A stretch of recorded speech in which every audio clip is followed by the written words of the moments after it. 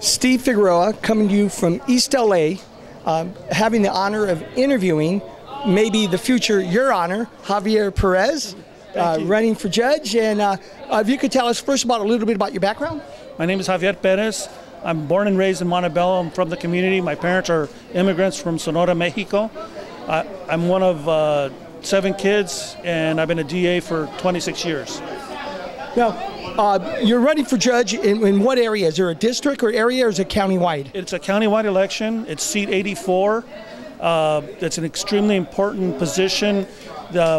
Sometimes it's undervalued by the voters, but it's one of the 3 branches of the government. It's a countywide election. I urge you to vote. Being countywide, that covers a large area, LA County, 18 million people. Yes, and I believe it's over 3 or 4, 5 million, almost 5 million registered voters.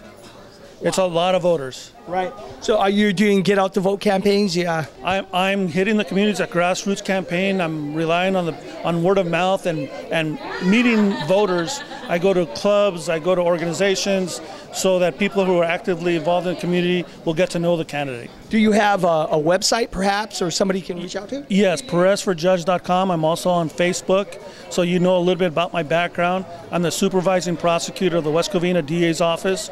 I've been there for 3.5 years. It's the busiest area court in Los Angeles County. Last year we filed over 10,000 cases. Wow, wow. Now I know being in the potential judge, it's hard to give positions because you can't predict the future and the cases, but perhaps you could tell us your vision? I've been seeking justice from a position of an advocate for my whole career.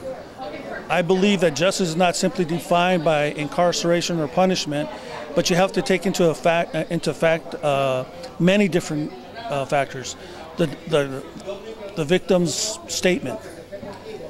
Is there an ability to rehabilitate the person? If he has mental or addiction issues, should we put him in treatment in order to avoid him reoffending? Are there collateral consequences? The facts of the case, how egregious are they? We have to be able to tell the difference between somebody who's a criminal, a hardened criminal, and someone who's made a mistake.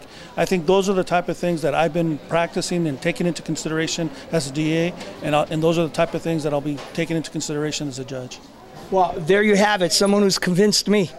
Javier Perez, running for judge, Los Angeles County.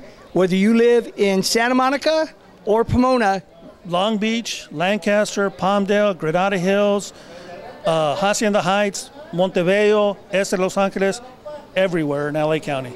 Great. Your opportunity to make the difference this Tuesday, or even now, you can go to the County Voter Register's office.